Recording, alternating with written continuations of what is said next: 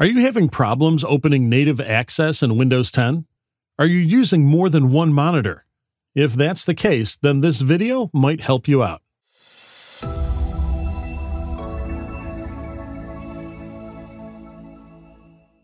If this is your first time here and you want to learn all about FL Studio and music production in general, then make sure you hit that subscribe button and the bell as well. I had no problem when I used Windows 7, but when I installed Windows 10 on my new rig, I couldn't get native access to open after installing it. I would just get a white background and then it would freeze and crash.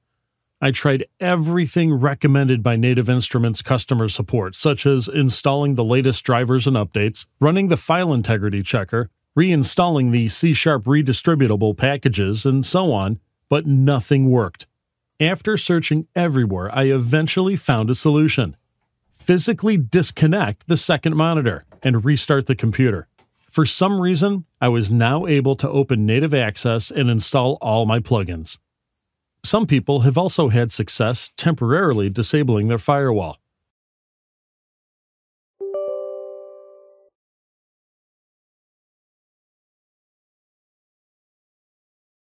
I'd like to thank our Patreons for their ongoing support, and as always, if there's any specific tutorial you'd like us to make, or if you have a question, just let us know in the comments below.